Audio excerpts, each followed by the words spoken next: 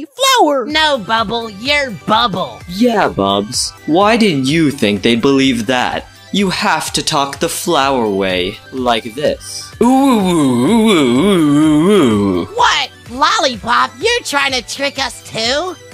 Hey, it's me, Flower. Oh my gosh, Flower, the worst thing just happened. Bubble and Lollipop tried to impersonate you. Wow, some people are just so vicious. What? Why? Fiery!